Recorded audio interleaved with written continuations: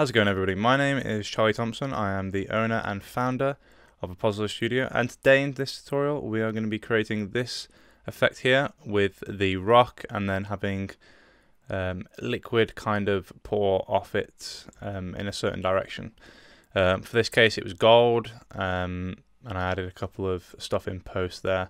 But if we just back out of this really quickly and quickly look at the render view, we can also create this similar effect. I have made a couple of different changes here, but yeah, we're going to see what we can do with that, and I'm going to leave it up to you guys what material you want to add in. But for part one, we need to create the fluid and the geometry, and then in part two we are going to add a material as well as render in it. So first of all, what you want to do is you want to actually add in a sphere, and we're going to change this to tutorial. And we're going to jump straight in. So we have the sphere here. If you select it, we're going to come to privative type. I'm going to change this to polygon. We're now going to come down to the frequency, and we're going to up it to 100 just to add a little bit more detail. I am on points at the moment, so I'm just going to come off that. Next, what I'm going to add in is a point VOP, and this is where we're going to add in the noise to create our rock. So if we just select that and jump in, I'm going to make this a little bit bigger for you guys so you can see. Just move those over here. First of all, what you want to add in is from the position, you're going to add in a noise. So we're going to add the noise in. We're going to bring that, leave that up here. We're now going to come off the noise, and we're going to add in displacement from normal. So that comes onto the amount automatically. Now we need to add the position into the position. We're going to add the position here to position and the end to the end. So that's what we've got so far. We're also going to add in a normalize, and this is going to go to the N, and this one's going to go in between these two here. So if you go ahead and copy what I've got there, you can pause the video, but if you're all up to scratch, we're going to jump back out and we're going to show you what that looks like. So as you can see, we're from that to that. So that is exactly what we need. I am going to jump out of that a little bit. We now need to create a second one, so we're just going to duplicate this. We are going to add in a transform for both, and we're also skipping ahead a little bit. We are going to add in a color, and this is going to be for both of them as well. This is going to help us when we come to the attribute transfer. So first one, we're going to change it to black, and the second one we're going to change it to red. First of all, what I'm going to do is I'm going to actually add it in a merge. I'm going to merge them both together, and now what we need to do is we need to actually change the transform on the one. So I'm going to move it. Just going to randomly rotate it a little bit, nothing too crazy. I'm going to make sure there's not too many of these bits down here. It'll make sense later on, so you want thicker lines, and that I believe is good enough. So we're going to leave that. I am going to now delete the merge. I'm going to add in a attribute transfer node. First one into the black and the second one into the red. If we jump over to conditions, we can actually bring this down here, the distance threshold, to 0.01, and it'll give us the lines here where each one of these is kind of like connecting. So if I quickly show you that bit there is then connecting with all the dark bits. So that is exactly what we need, and we are now going to jump out of that. We're going to add in a scatter node, and this scatter node is where we're going to add our points. So if I come back out of this at the moment just to show you, you can see the black, and you can also see the red points. Now what we need is just the red. So you're going to come up, select scatter, come up here, check the density attribute, and we're going to change it to capital C and D for the color attribute. So at the moment we've got a lot of points, and each one of these points is going to be where we're going to emit the particles from, which we're then going to turn into fluid. So there's a little bit too many there. I'm going to change this down to roughly around about 25. And yeah, I think that'd do. Or we could actually put it down to, see what 100 does. We can always come down and delete a few, or actually just bring that down later on. It's the same with everything else. We can move this. We can actually change the rotation if we want to, and it'll add more points in and different stuff. But I'm just going to undo that real quickly. Next up, we can actually add in a copy to points. And the first one needs to be the sphere and what we're copying it from. And the second one should be the points which we're copying the geometry to. So if we add in the sphere, and I'm just going to add in a transform so we can scale it, and we link that on. At the moment, it's going to be massive, which it is, and we also need to change the primitive type to polygon. We're going to leave it at 2. If I quickly show you, each one of these points here is going to be emitting our particles, so we don't want too many, or else our computer will crash. So now what we're going to do is we're going to come onto the transfer, and we're actually going to turn this down to 0.01. 0.001. Okay, there we go. And you'll see it's absolutely tiny. We bring the scatters in. They are the perfect size. So that is fab. I have noticed there is quite a lot of points there, so I am going to bring this down to like 50. We can also randomize it after as well, but I think that's fine. So now we can add in the points, the pop network, which we can then emit our particles from. So if you come up to the pop source, we're going to change it from scatter onto surface to points.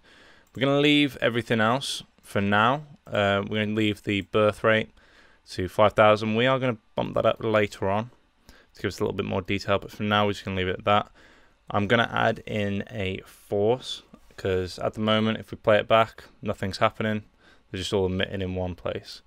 So I'm going to add in a pop attract, and I found this was the best force for this scenario, but if you find something better, go ahead and use that. But for both goals here, I'm going to change the y-axis. I'm going to put it at -4.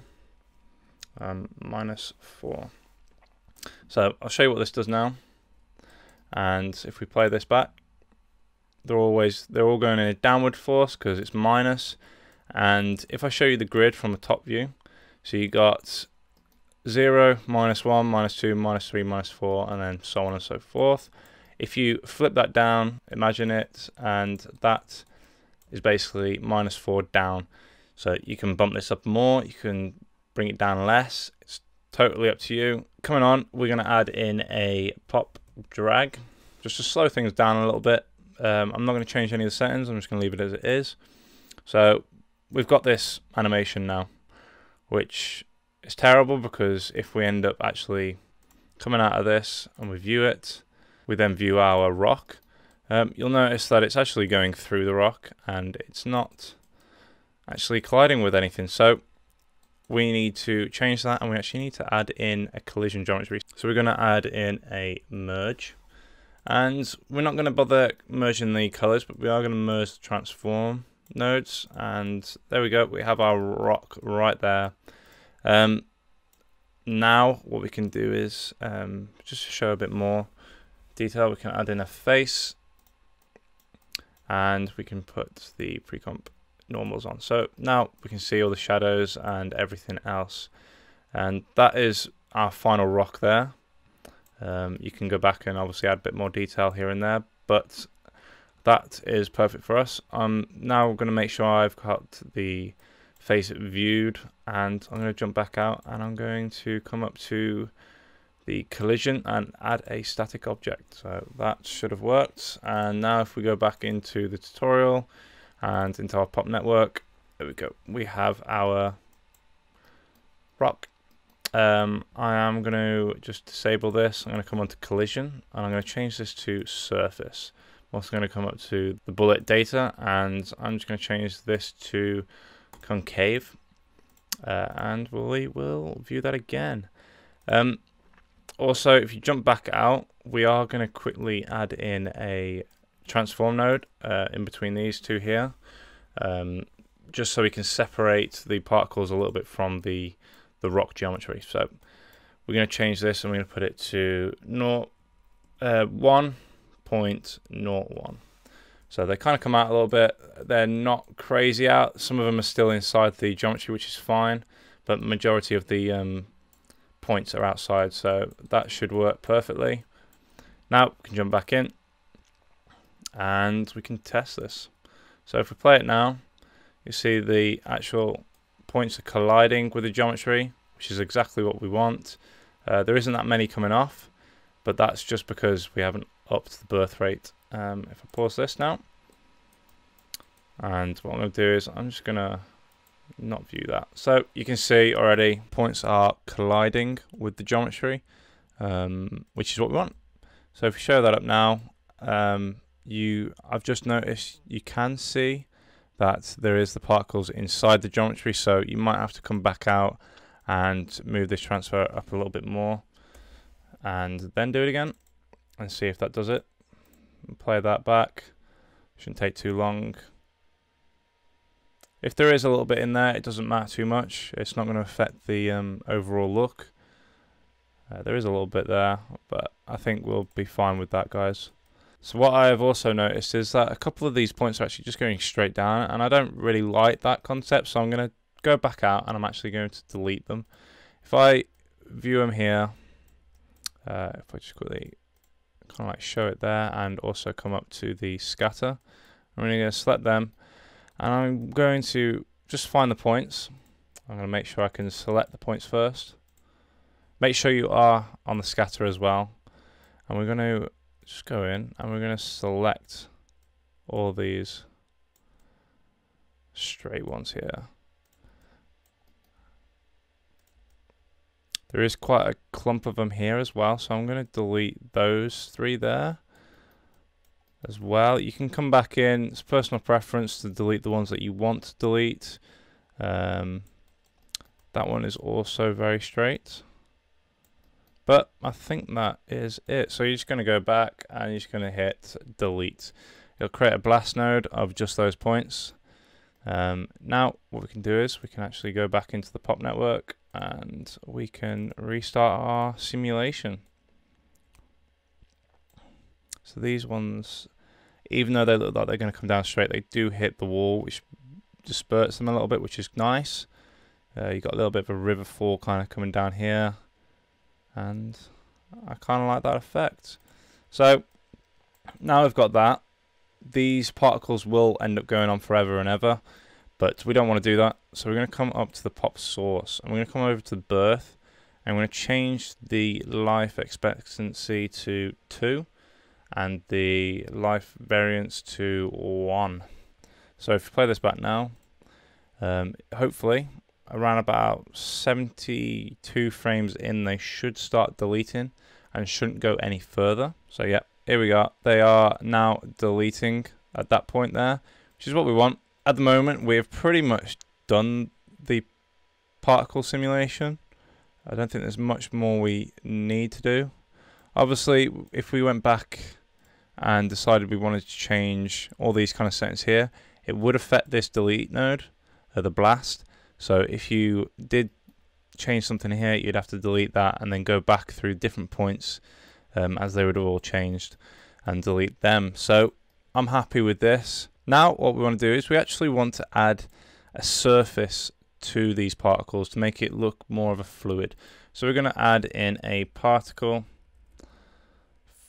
fluid surface. Let's take that one. So if I show you this now, it is only showing you the fluid, so I can come back up here and I can just move this stuff to one side. I'm going to add in a merge. We're going to put that one there, come off the face and onto that, just like that. The reason why it's like that is because we need to change the normal. We need to actually add in the face here as well. Make sure when you add this in, you've checked the normals. So now that is perfectly fine, apart from there's no detail to the fluid at all. And to change this, we can actually come over to the particle fluid surface and the particle separation. So I'm going to change this to 0.02. And you'll see a big difference here. So you could just stick with this. You could also go in and you can change a couple more of these stuff here. I recommend probably bringing this down. It adds a little bit more detail to 0.4, which adds a lot more detail, which is nice. You can also see the size of the particles, which I might bring down to 0.5. You'll see them, they'll disappear a little bit, and they'll also go very, very small, which makes it look a little bit more realistic. So that is basically it for the fluid. We can now quickly add in a transform. Just add a bit of rotation on. I have already added in a camera, and what you can do is you can just rotate that to a certain angle, make it look pretty cool and dynamic, and there we go. So to view this a little bit better, I'm going to come over to the particle fluid surface. I'm going to come onto surfacing, and I'm going to come down to the bottom, and where it says visualize, we're going to change this to the velocity. And as you can see, it's just all blue, but if you come over here onto the range, leave it at 0, but change this to 1, it'll add a bit more of a cooler detail. It shows where most of the velocity is basically not moving, which is the darker blue, and where it gets lighter is where it starts moving a lot more. So that is our particle effect done for part 1. Part 2, we will move on to actually creating the texture and rendering. So I'll see you guys in that one.